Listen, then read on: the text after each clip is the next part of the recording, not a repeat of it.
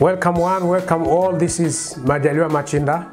I welcome you to this expose. I'm asking a question. What happens when a lady changes their name into the surname of their husband? What happens? Sometimes it's a bit easy when you all belong to one culture. But what happens when you belong to different cultures? Imagine you are from Africa and you get married to a Chinese and you take Hong Hong as your surname.